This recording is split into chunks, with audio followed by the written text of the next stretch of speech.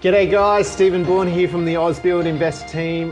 The property market is pumping, so I'm here to give you a quick overview of the market in our estates.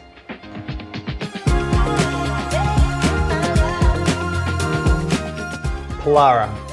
January 2022 was the last month that Pallara's median sale price was below $700,000. Since then, it's grown an incredible 32% to $911,000. Ausbuild continues to see strong inquiry for Pallara packages, with most estates currently being developed already sold out.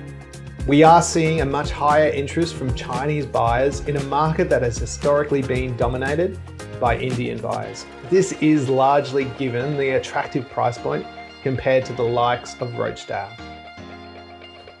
Heathwood, like Pallara, is very quickly selling out. In an ideal situation, being well elevated within minutes of the popular Forest Lake retail and education precinct. Heathwood is particularly seeing interest from the Vietnamese, Chinese and Indian communities. The median sale price has basically increased by $300,000 in the past 3 years and currently sits at $900,000 with very solid buyer depth. 4-bedroom rents have increased by a little over 12% in the past year, which also further underpins the investment. Nevertheless, Heathwood will primarily be a capital growth play over the next 5 to 10 years as we approach the Olympics. Morayfield. The Morayfield market is coming along in leaps and bounds, with strong resale evidence in the established market underpinning package values. Since the onset of COVID in March 2020, the Morayfield median sale price has risen close to 80%.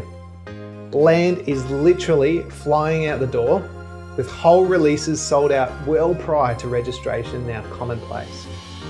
This market is driven by the affordable price point, a quiet neighbourhood in an owner-occupier centric pocket, and proximity to services, amenities and the Sunshine Coast. Tygum. The question with Tygum is very simple. Where else do you buy land this close to the CBD and literally only minutes away from the esplanades of Sandgate and Shorncliffe?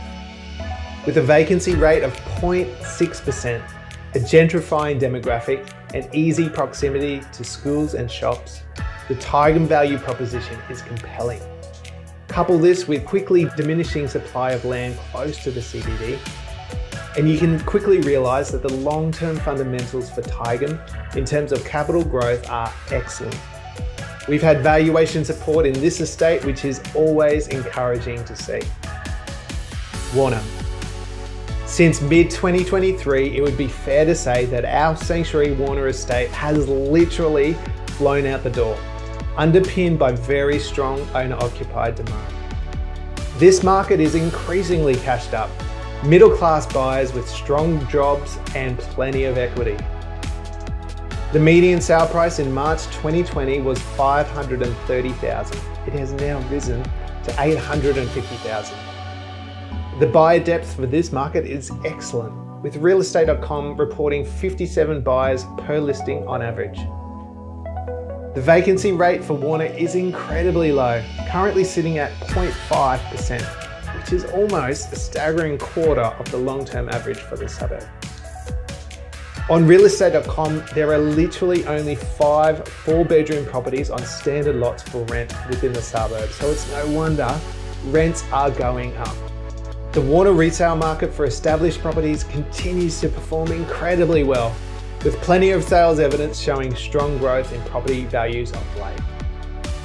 So guys, hopefully that's been a helpful market update. Plenty happening in the property market. As always, if you need anything, please reach out to our team for further information. Thanks guys.